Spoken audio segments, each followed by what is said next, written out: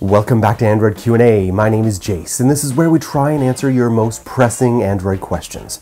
And imagine for a moment if you are now a new dad for the first time, and your wife has just heroically given birth to your first child, and someone captures this precious moment.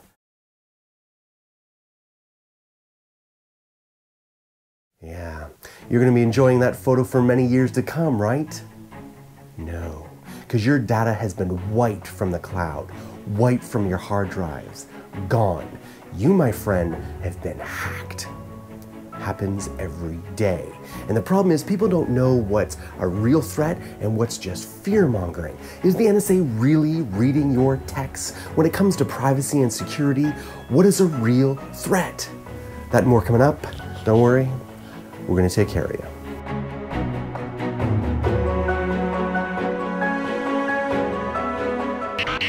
Alright, so my dear friends, please meet Matt Honan. And if you haven't heard of Matt's story before, in his own words he says, in the space of 1 hour, his complete digital life was destroyed. First, my Google account was taken over, then deleted. Next, my Twitter account was compromised and used as a platform to broadcast racist and homophobic messages. Worst of all, my Apple ID account was broken into, and my hackers used it to remotely erase all my data on my phone, my tablet, and my computer. You see, Matt made the mistake of leaving himself very vulnerable. But to be fair, how many of us do all the same things? In many ways, this was all my fault. My accounts were daisy-chained together. Getting into Amazon let my hackers into Apple ID account, which helped them get into my Gmail, which gave them access to my Twitter. Had I used two-factor authentication for my Google account, it's possible that none of this would have happened, because their ultimate goal was to take over my Twitter account and wreak havoc. Lulz. So Matt lost many of his most precious digital items because of what's called social engineering. What is social engineering? Social engineering is the process by which a hacker must go through to guess your passwords for your social media profiles. So of course you're not silly enough to put out your password or post your password somewhere that can be hacked, but you do provide public information about your birthday, your children's names, your children's birthdays, where you went for your honeymoon vacation, for example. Information that is often used in passwords. So, once they gather this information, they put it through a program that will generate possible passwords. They try hundreds, thousands of combinations until they find the right one. That's the process of social engineering. So if you're one of those people who think that this is too far-fetched and difficult for a hacker to do, oh, how naive you are. Check out the most popular passwords for 2013. It doesn't inspire confidence. My personal favorites, 123456, password 12345678, and I love you.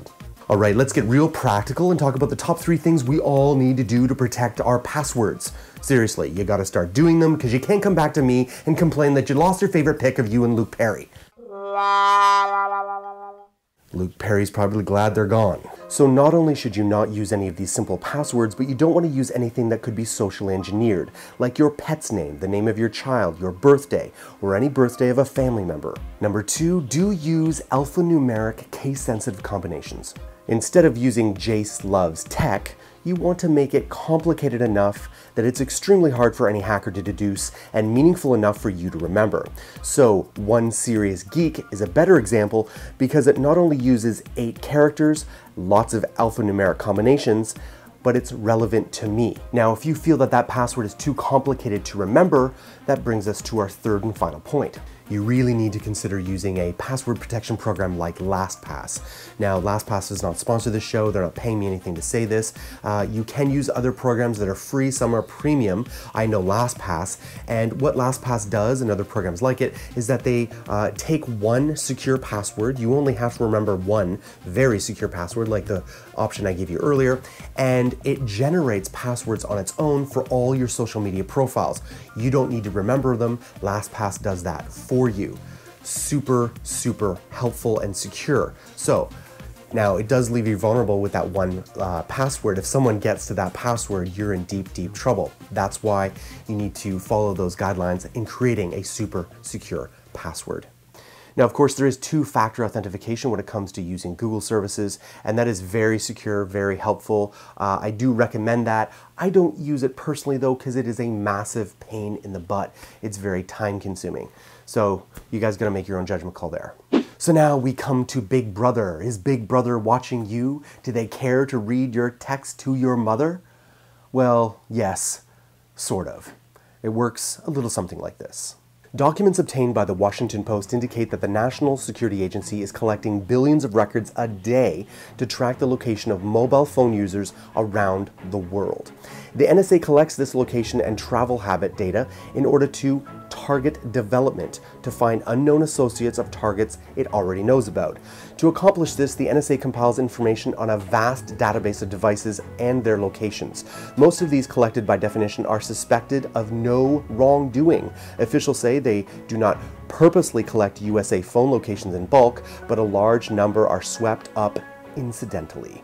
So to translate that a little bit for you, no, there is no individual person on a phone or computer reading or watching your texts in real time, but they are collecting your data, all of it, not just US citizens, everyone, everywhere. For what?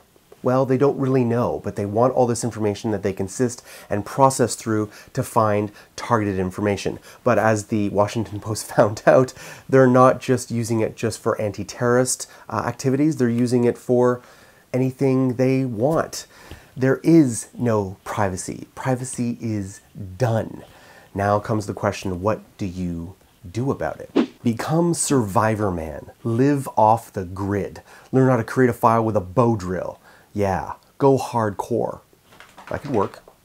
And only a little bit more practical is the private browsing option in Firefox, the incognito mode extension for Chrome, and the in-private browsing option feature for Internet Explorer. Now, I did quite a bit of research and reading on this, and there's a number of different avenues that you can take to increase your privacy a little bit. But I gotta tell you, I gotta be frank, there's really not much you can do as an individual to change this. The NSA and government agencies like them just have way too much money, way too much resources, and the political will to find out what they want to find out. The real solution is to change the culture and change the political will and make privacy a priority. Because right now, it's not. So y'all know I can't end on a sour note like that. So when I feel depressed and down, I turn to one thing: puppies. Thanks for watching Android Army. My name is Jayce. I would love to connect with you right here on Google Plus or Twitter. Read all my comments at replies. Yeah, tell me what you think of today's show. And don't forget about my brothers in Android. They work really hard. We have an awesome team now. We are about to hit 1 million subs, people. 1 million subs. That is more than 500,000 subs in the year that I've been here. This is my 1-year anniversary now. Yeah. Don't forget about my brothers in Android, Josh, Joe, and the Technician Kevin, Lon, and Chris, all working really hard to deliver the best Android content on the web. I shall see you next week on Android Q&A.